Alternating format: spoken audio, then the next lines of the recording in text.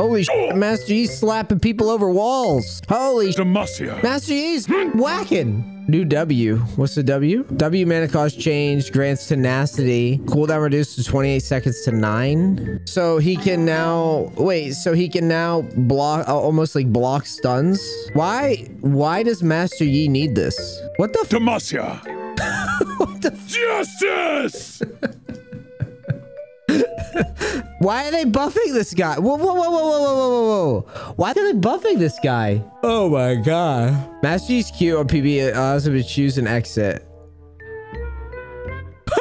Why? This is so weird. He's gonna actually be legit strong. This guy's gonna be viable in lanes, man. Well, like, that's like W change, Q change.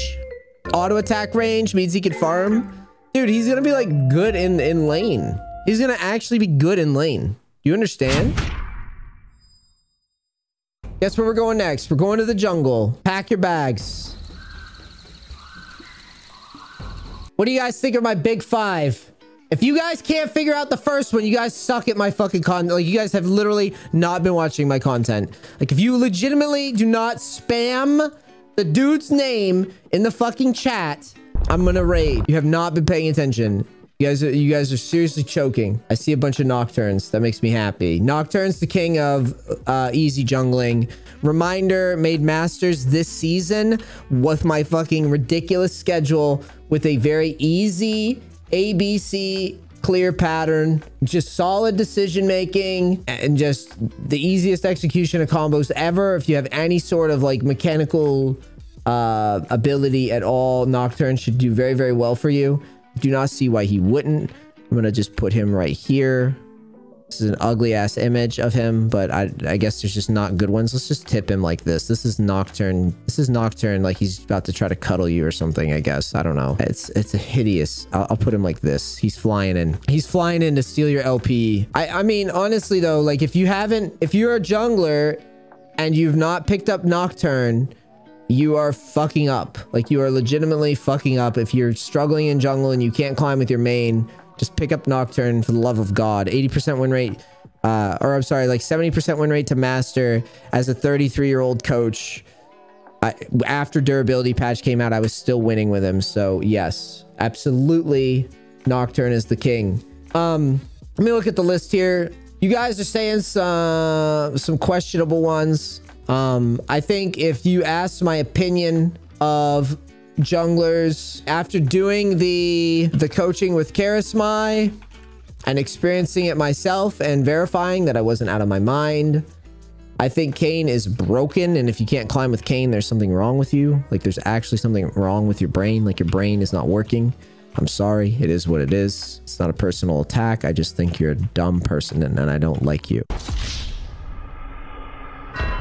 But no, Kayn is actually like really easy to climb with. He's not very balanced. He's just got too much going on in his kit. And yeah, results kind of speak for himself. Next up, what do we got? If I had to recommend an easy jungler, I see somebody has said it, and that is... he's back with a vengeance.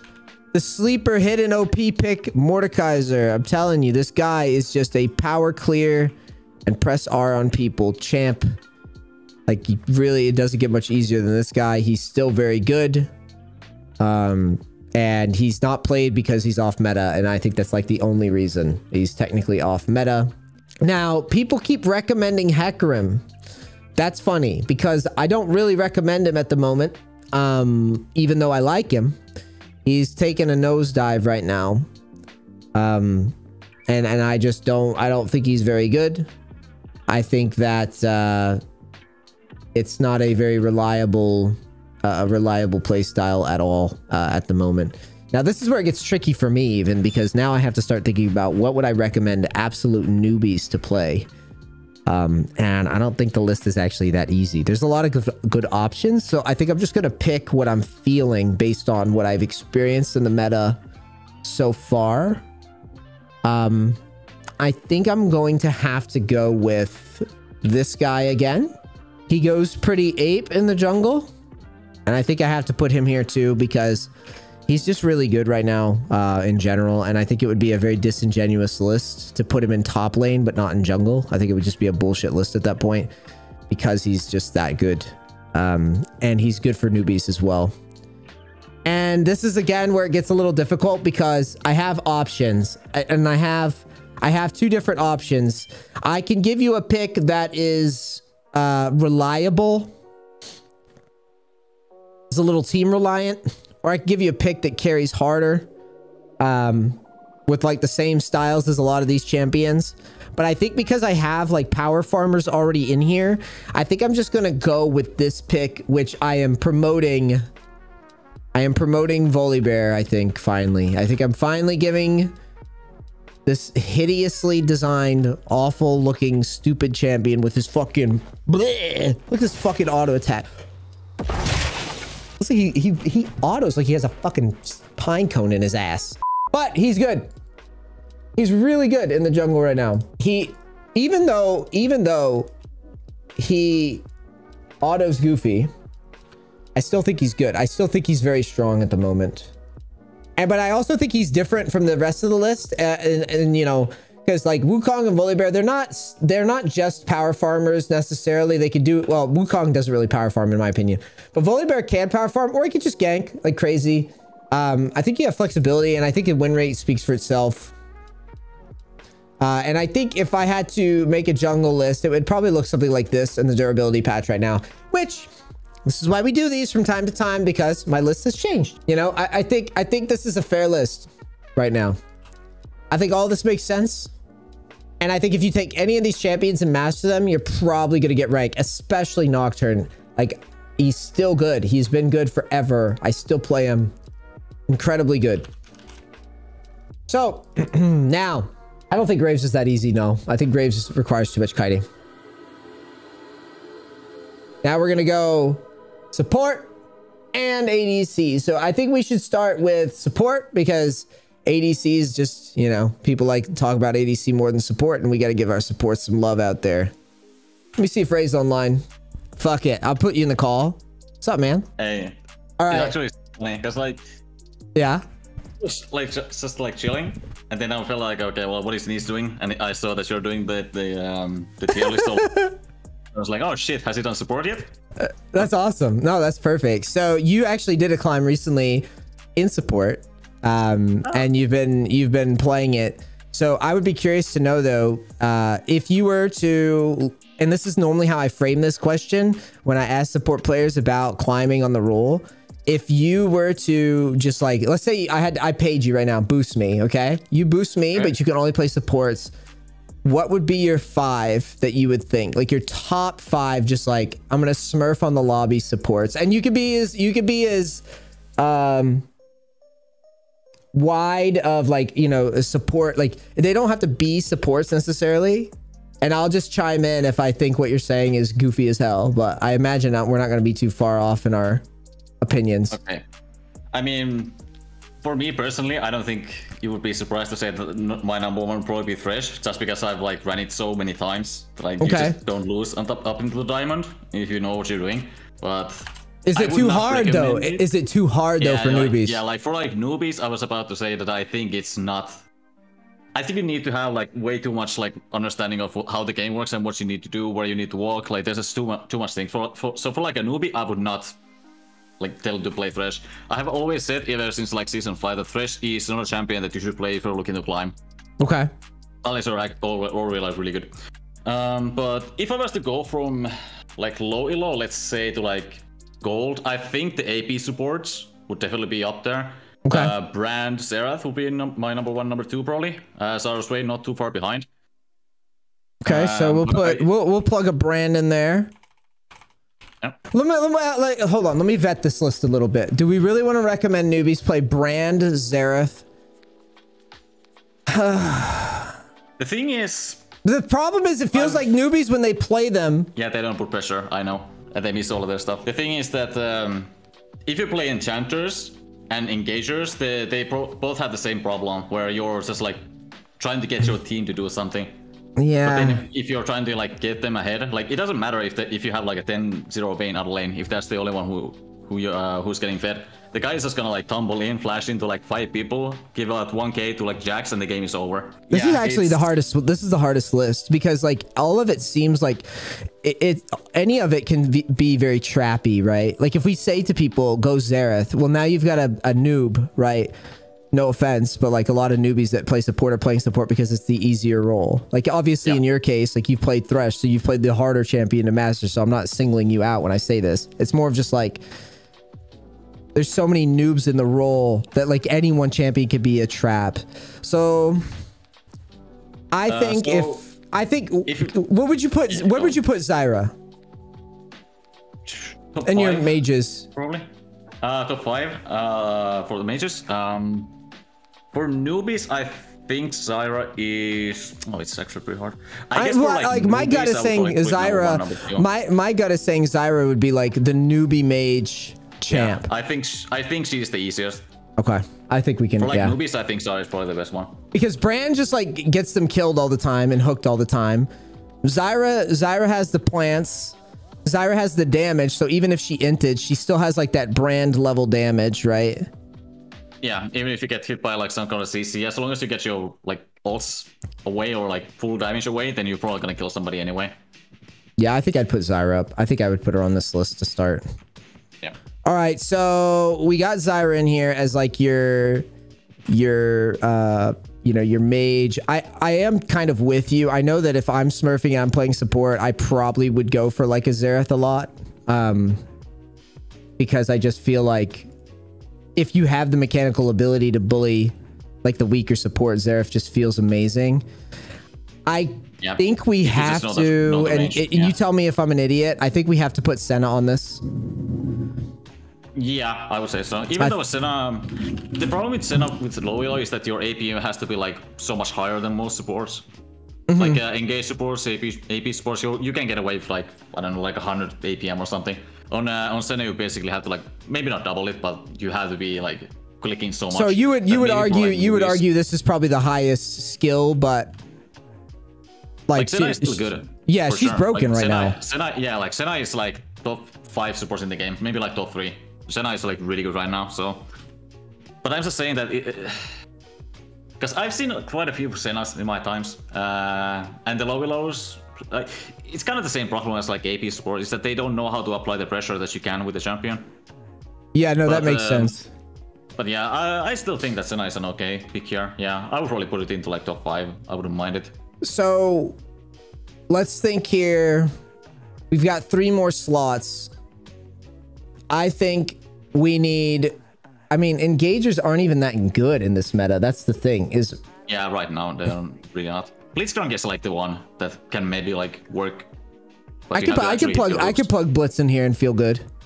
Yeah, because Blitz is kind of like the coin flipper. Like you either hit your hooks and you're useful, or you don't, and then you're worthless. But I like Blitz though. Yeah, I like this one. Yeah, I think of all the engaged supports, I think he's the one that it still kind of works. Yeah, I would say that also. All right. So now we're left with 3. This is the hardest list of all because there's nothing that's like screaming out. That's just like, yes. Yeah, it used to be Leona until like durability bash. Like I always told people, play Leona if you're like loyal. Like you just press E when you're gonna hit E, press W and just like one shot somebody. All right, I'm gonna give you 2. I'm gonna give you 1 here. Janna. Yeah, okay. All right, then that means it goes on the list because that's what I was thinking. I would put Janna on this list 100%. Yep, for sure. Janna was the first champion that I made. I got to diamond with it, and yeah, like Janna is just really strong right now. Probably the best support in the game, I would say. Especially so we should probably move Zyra over to the right then. We should put Janna at the top. I think Janna probably is top for newbies. I would say so, as long as you just keep your distance. Because the thing about Janna, the good thing about Janna is that you can kind of like look around the team fight and look around the map because you don't actually like do that much. Like you don't have to be focused on your champion, so you can actually like have a look at how the game actually works. At least that's how I for the first time that's how I learned the game. That's kind of funny way to put it. Yeah, because like you don't have to be so intensive in your champion itself, so you can actually like learn how the game works instead. No, that makes sense. So, and then the last one, there's some debate here. I'm gonna make a suggestion and you tell me if it's dumb as hell. from your perspective, okay? I have 2, maybe 3 champions in mind. I really like Maokai for newbies, and I've been recommending it to support clients for a long time. Do you think that's Not dumb? what I had in mind, but I can see it working actually. Yeah, like it's really simple. You just know your ins and outs, and you're tanky, pretty forgiving, some decent sustain. Yeah. The vision, the thing that I always liked is it forced them to like stop being like reactive. Where it's like, and they can obviously have like the saplings, they could have the W to hard engage if they want. They have the big R. It just feels like he's very functional, but just a lot of people don't play him because I don't know, he's just not very popular or something. But I've recommended Maokai, especially to Enchanter support players, because you know how Enchanter support players are. They just want to like never do anything. And so like Maokai kind of forces them to be like, all right, you know what? Like I have to go in, right? Yeah, that's basically it. It was kind of the same with Leona before the early build patch. Like you just have to go in, otherwise you're not gonna do anything. So we'll make this our tentative top 5 newbies champs. The Zyra can obviously, we could swap that in for a Brand or a Xerath if you really want to just try to like off carry. The reason, just so everybody understands why those picks in particular do so well, is because all of those picks function pretty well without like crazy gold. I mean, Xerath, obviously you want to get some kills, but like Zyra and Brand, they function exceptionally well without a ton of gold. And that's normally why they've shown up. And I disagree with Nautilus before Maokai. I actually hard disagree, and I want to clarify that. So Nautilus is great, guys, in terms of like hitting hooks and providing a lot of utility, but Nautilus doesn't do any of this other shit that I just talked about with Maokai. There's like no vision control at all. Like Maokai's saplings are fucking super annoying in ranked. Like I don't think y'all realize, like if you're spamming those and putting those in bushes off CD, it is actually insane the amount of control that you have over the game. The roots point and click. The only tougher thing with Maokai is his ult, but Nautilus is why we put Blitz in this spot instead of like Nautilus or Leona. Is because we know that like if you play Nautilus or Leona right now, you're just inting into a durability meta. You agree, Ray? I'm not just talking on my ass here. Yeah, Leona definitely fell off a cliff. I think Nautilus can fare a little bit better, but it's kind of the same thing. Yeah, I feel like noobs just int with them unless they hit that critical mass where most of their engages work, right? Yeah. And Maokai doesn't have to engage to be functional. That was the other thing I was going to say. Maokai doesn't have to engage. Like you could literally just peel for your ADC with W, press Q and back away, and then put your E in bushes if you're feeding. Like I just think it's a no-brainer. Yuumi, I want to address the Yuumi thing. I don't want to recommend people play Yuumi because we are still talking about retaining some sort of agency in the game. Sure, she's like, you could put your fucking girlfriend on Yuumi who hasn't played this game in her entire life and she'll probably get some value, but that's not really what we're after when I say newbies. I'm saying like people that are trying to learn how to climb for the first time. I'm not talking about champions where you could play them with a fucking foot pedal. Let's go to ADCs. I think if I had to pick like a cure-all ADC for newbies, like I'm saying for newbies, and people know me for spamming Ezreal anytime I go bot lane, and I have a pretty good argument, I think, for why, but that's not really for newbies. I think we were just talking about Ashe. I think I'd put Ashe right in the front of the newbie picks, I think. Yeah, because I think Ashe is simple to play, long range, catch potential. Yeah, like even though on support it's a little bit different because you're like really reliant on it, but you can actually like do other stuff with Ashe because you have some lane pressure, some decent damage. And I know we talked about the vision stuff, but let's be honest, like even the vision is really nice when you're playing ADC because you can like catch your own jungle, like you catch a jungle gank coming if your support doesn't ward, which is nice, I think. Yeah, especially if you have some kind of an idea of like lane management. So you can kind of like use that for to yourself, because like on support you don't really, unless you ping your ADC, you don't really get to have a say in like lane management too often. Yeah, no, that makes sense. I'm thinking for easy picks for newbies. I have one champion that needs to be on the list, but okay, let's hear it. Seraphine. You want Seraphine on this list? Okay. I mean, the results do speak for itself. I wouldn't necessarily think Seraphine right away, but she does have crazy results right now, like absolutely insane results. So why don't you explain like what exactly is making her so strong? And I mean, I have some ideas, but I think you can probably articulate it better right now. She has permanent push. Almost impossible to gank because of the permanent push, so you don't need to be in lane too often. You have your W, you have your E, you have your ult. Really hard to kill unless you get like engaged on. Team fighting is really good with ult, simple to play. Just a lot of things that have going for her. So it's basically like it's like she's the effective Sona champ for ADC. Yeah, I would probably. I was thinking of it more like an old Sivir. Like if Sivir was really good, then that's kind of like what I'm thinking I see. Seraphine.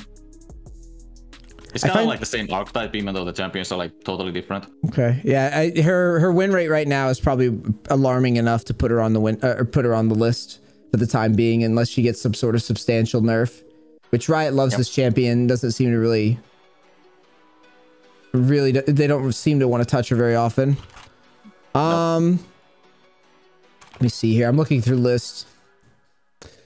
I think if I had to put somebody on this list as like an easy ADC that carries, I don't know if you're going to like this pick, Ray, or not, but I have an opinion of a champion that probably needs to go on this list, and I'm just going to put his face on stream, and then you can tell me.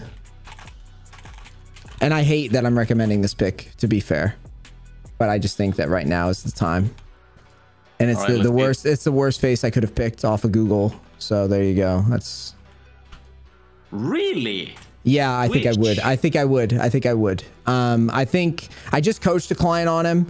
I think he does way too much damage right now. I think that in a low elo environment, you could literally just pull the wave back and just gank your own lane, and nobody knows what the fuck Twitch is doing.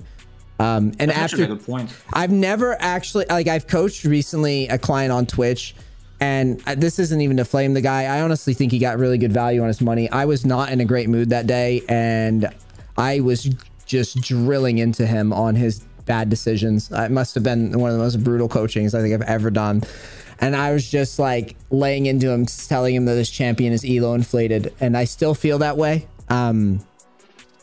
I think in low elo, you really can just pull the wave back and gank your own lane, and there's not a lot that enemies are going to do about that.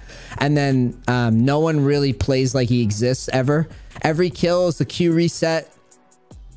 So you could basically just show up, make a play, Q away from the fight, and come back in and do it again and again and again. And it's just this amount of pressure. And again, if we're talking pure results, Twitch is not doing badly right now at all in solo queue. He's right up there. So I think even idiots are winning with him. So it's a pretty good sign that he's broken. I mean, yeah, you are actually making a good point. If you just like, if you're like a Iron to Gold Twitch player, if you just like learn how to use the stealth, then you're actually like making a good point. Because like you said, you can gank your own lane. What I also see like high-low Twitch players do is after the first pack, they go to mid lane, maybe get a kill. If they don't, they just go back bot lane. If they do, hey, free gold for the Twitch. And the thing about like low elo is that the games last for an eternity. The Twitch probably gets like a couple of like kills that he shouldn't, and Twitch with kills is like one of the most terrifying things in the entire game. Yep.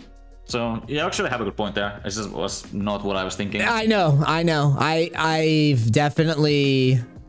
It's off the back of coaching that guy, and then just I've been thinking about it a lot lately, and just thinking about the pick. So other picks.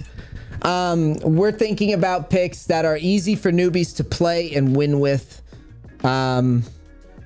This is where it gets a little tough because ADC is pretty low agency for the most part. There's not a ton of champions that are particularly self-sufficient. Like I said, I obviously have my Ezreal pick that I really enjoy. I think if I had to recommend an easy pick to climb with, though, oh god, what are you thinking? One champion that I'm thinking, but go ahead. Okay, Misfortune. Okay, I was actually thinking the same thing for real. Yep. I don't love it though. I don't love it. Yeah. And I don't know what's better, though. Do you know what I mean? I don't know what's better, because if I recommend play Draven, I feel like that's just not... I mean, I get that he's strong, but like, he's not always going to be strong, and he's a mechanical... It's a challenge. Yeah. Like, also, it's a very big challenge. Another thing about Draven is that he's like a really, early game champion. And like I said, the games in low last for like 10 minutes more than they should be. So the longer the game goes for, the Draven starts to become like less useful, except if he's like really fed.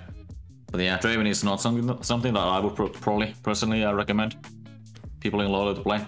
Yeah, I don't really love the Draven pick at all, to be honest. I personally like him. I think he's strong, but I just think giving random players the encouragement to play Draven just seems like you're asking them to int. Yeah. And then the last pick, this one, I think I'm gonna go a little off meta for this last pick, because I think that we can argue for it. I don't even think Seraphine's not even off meta at the moment. I think that's actually just what she does. I'm going to make this recommendation. I think you're going to know what's coming, or at least suspect what's coming. I have 2 champions that I think it might be. I'm just going to throw them on the screen. Probably Swain. You're right. Yep. Dude, you have me fucking solved, dude. Like that fucking pick, this guy, I swear to you, he has been in this spot in my like top list even before the fucking rework. Like, even before they like changed his I don't want to say rework, because that's not what it is, but even since they give him the buff, I guess the big buff, yeah, I've had him on here because he's like god mode when he gets a kill.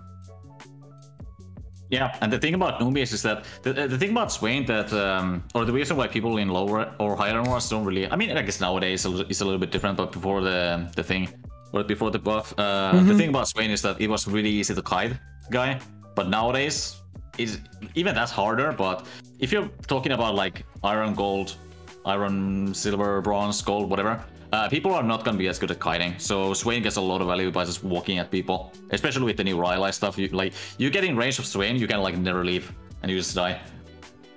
Yeah, I have not. I feel like Swain is one of those champions that once he gets ahead, he just kind of wins the whole game. He just becomes like this.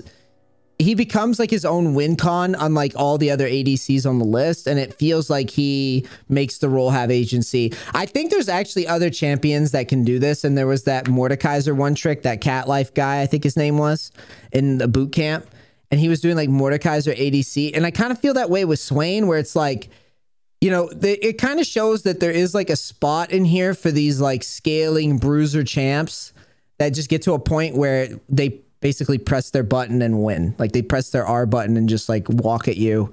Yeah, they stat check you at some point. Yeah, and I think Swain has it going for him because he synergizes well. Like if he pulls in an enemy champion and then there's a support there, he can kind of act as his own engage as well. So he's just really fucking strong, and he's always done well on the charts. And I've always been frustrated seeing him when I'm like smurfing. If he gets fed when I'm smurfing, I'm like, I can't stop him. Like I can't, there's nothing I can do. He's just gonna win. And I think the win rate reflects that also, because like he's always just done well. But I think, yeah, I think we did it, dude. Thank you so much for chiming in, man. We'll make sure to shout you out on the video, dude. Thanks. Oh, thanks. And that concludes the big list. We'll call this the oh wait, no. Yeah, I'm gonna make a nice clean Photoshop document. Hold on. There. The big list. Champs that don't suck ass. And we'll say bye, Neace, featuring Rayskat. There. The big list. What do you guys think about the big list? Do you like the big list or no? As a reminder, the big list, the summary: Jungle, sorry, I'm sick, Nocturne, Kayn, Mordekaiser, Wukong, and Volibear. ADC, or I'm sorry, that's support. I lied. Support: Janna, Senna, Blitzcrank, Zyra, and Maokai. And then ADC, Ash, Seraphine, Twitch, Misfortune, and Swain. This is the big list. Champs that don't suck ass. Oh, sorry. And I got to change the title before I forget. We're going to call this Noobie Edition. Okay, that's the Noobie Edition. Everybody got it?